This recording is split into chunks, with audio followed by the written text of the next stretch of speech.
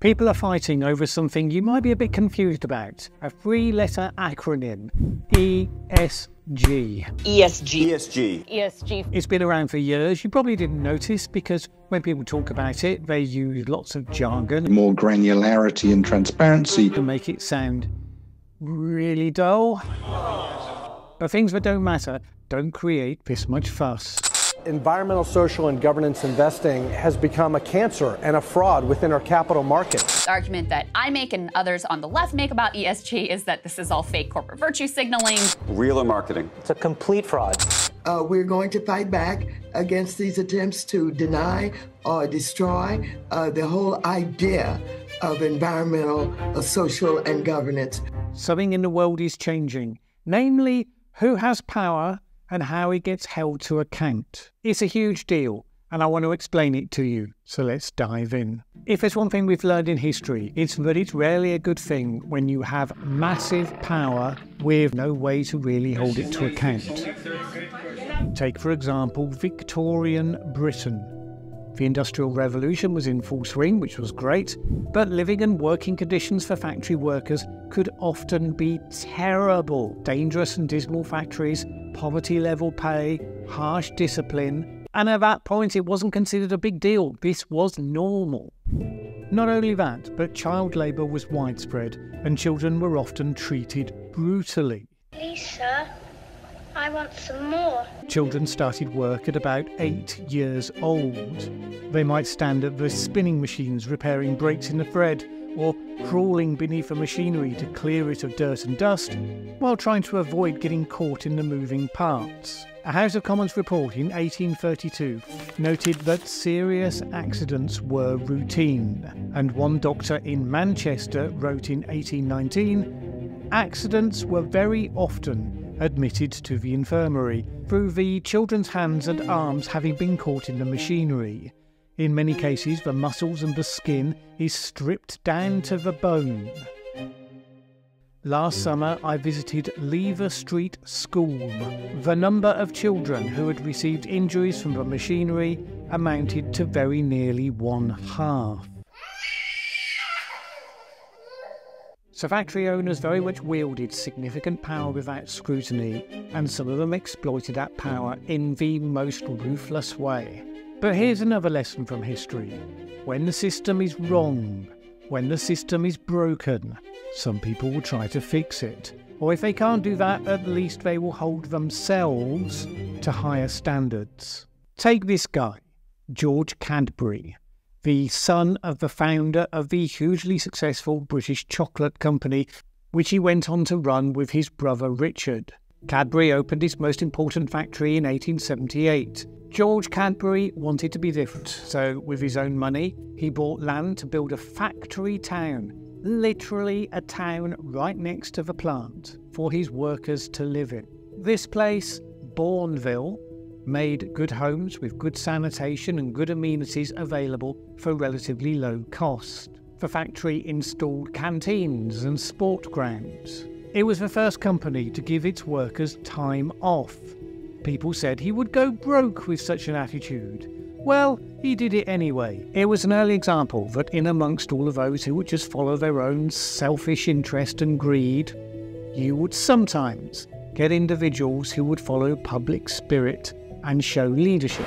That was then. This is now. Something really important has changed since the days of George Cadbury. Cadbury was a British company.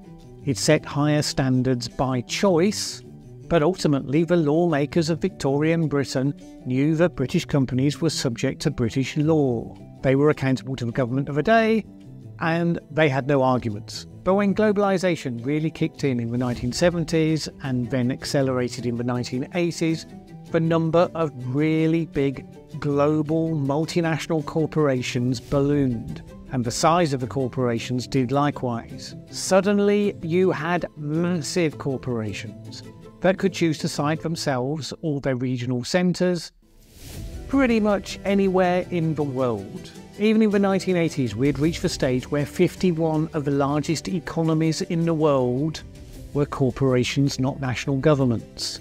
And today that number has risen to 69. And most of them go wherever the local circumstances suit their business interests the best. From having been the ones who were originally in control, national governments now found themselves competing to try to attract these companies to site themselves in their location because of the jobs and the wealth creation that would bring. And they did that by offering lower levels of regulation, lower taxes, anything that would reduce the cost of business. In other words, the power relationship had just flipped. And because of the scale of these businesses, they have started to impact the world in significant ways. Elon Musk's Tesla aims to bring forward the age of renewable energy. Social media companies created products to connect the world. And so they did, sometimes to great benefit, but also with apparent real costs to people's ability to concentrate, to their civil discourse, to their mental health, their freedom from harassment. Digital currencies were created to try to be better for the world than national currencies. A huge disruption by design. Companies are developing artificial intelligence, which will have also huge impacts, possibly good, possibly bad, and the list goes on. All of these things are massively changing the world. The question is, where is the accountability? So Elon Musk can meet with the leaders of China and France and Germany and the UK because all of them want him to do business in their country. He can offer or he can withdraw on a whim internet services to war-torn Ukraine, a service that could shift the direction of that globally important conflict. His huge fleet of satellites have filled the skies, making observing the stars from observatories much more difficult.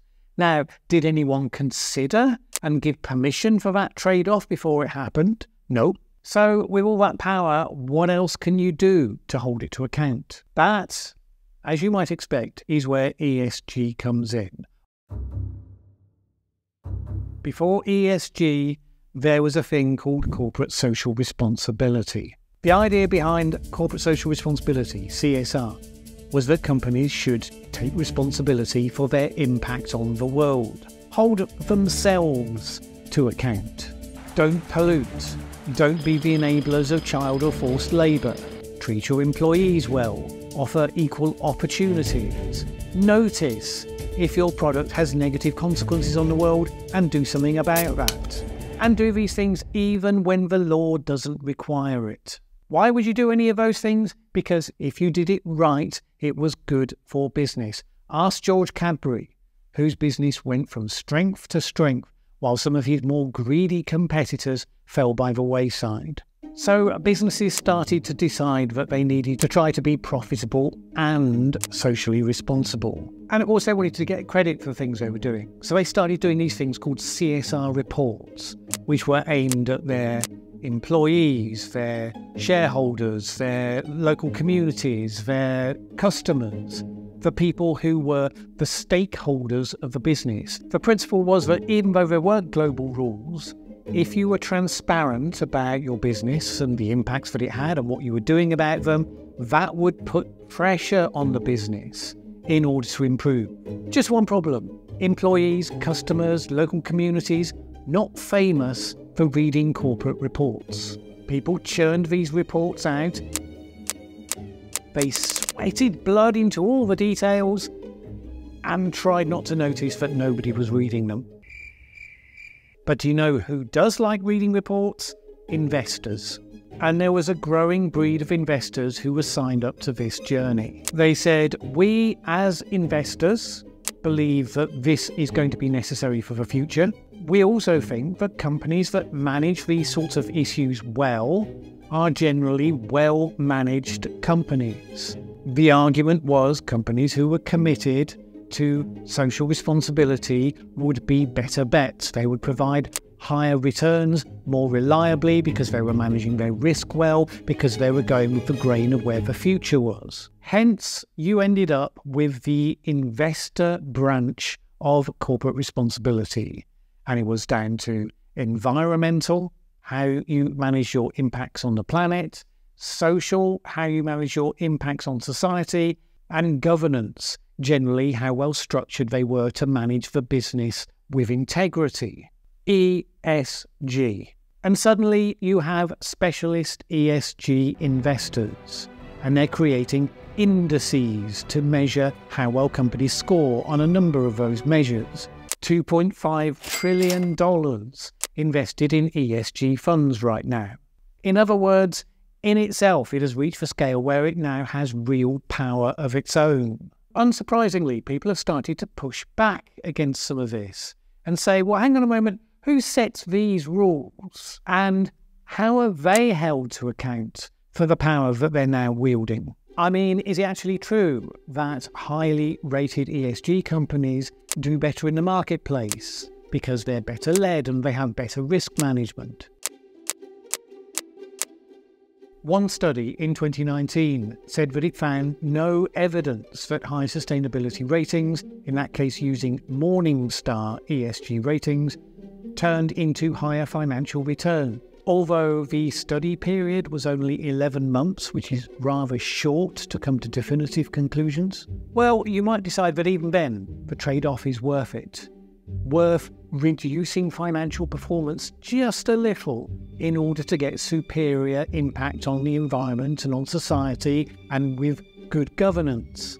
Again, another study, this one from 2022, it found that high ESG scores weren't correlated with how well companies complied with regulations, nor their actual levels of carbon emissions.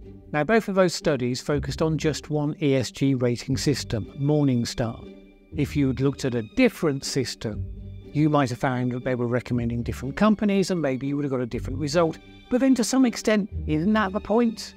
If you can look at different ESG rating systems, surely, if what they were measuring was real, then the same companies would all come out of the mix.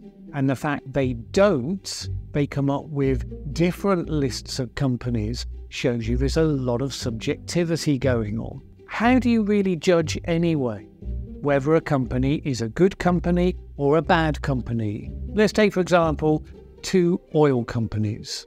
One of them has been regressive and obstructive on the issue of climate change, but it has world-leading health and safety systems, rarely has accidents and looks after its people extremely well. Another has been progressive and constructive on climate change, but has had real problems on health and safety, with a number of major accidents around the world involving loss of life. Which one would you give the higher ESG ratings and why? These are real companies, by the way. Or do you just damn them both for being fossil fuel companies in the first place? In which case, why would they care about those things if you're going to say they're beyond the pale and not worth even talking to? It's a riddle wrapped within a conundrum, wrapped within another really big thing.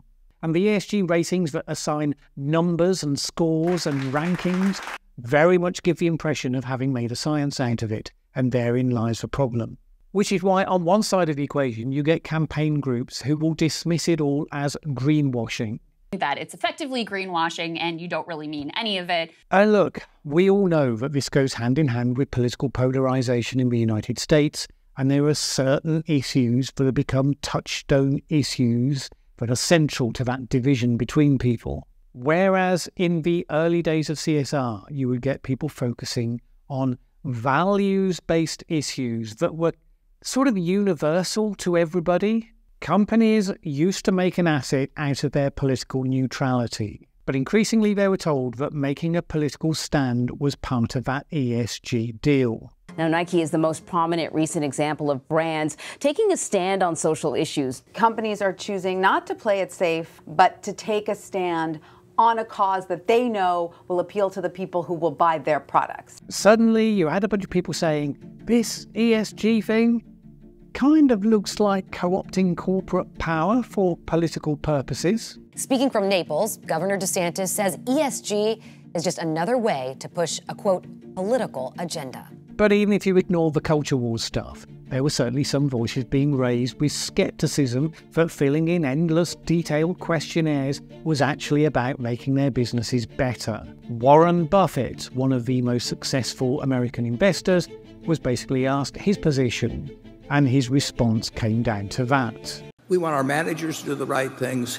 We give them enormous latitude to do that, and I think that our batting average really is quite good. We are not going to spend the time of the people at Berkshire Hathaway Energy responding to questionnaires or trying to score better, and we keep expenses and needless reporting down to a minimum at Berkshire. Some opponents of ESG said that Warren Buffett had said that ESG was a scam. Not what he said. He actually said he trusts the managers that he has chosen to do the right thing, and that all of the various questionnaires and all the detailed bureaucracy isn't necessary to do that. There can be a significant amount of truth in that if you genuinely get people whose instincts and values are to do the right thing. It can also be a very good line simply to avoid all responsibility. So here's where we are.